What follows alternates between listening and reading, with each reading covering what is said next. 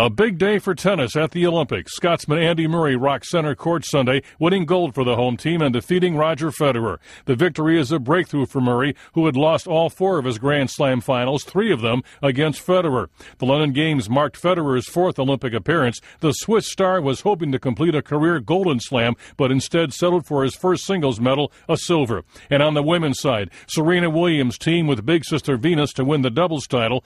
The American sisters beat the Czech team at the All-England Club. Their victory came one day after Serena captured the singles gold medal, defeating Maria Sharapova of Russia.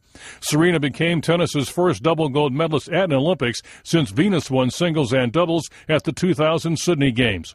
The sisters also won the doubles gold at the 2008 Beijing Olympics. Jack Briggs, The Associated Press.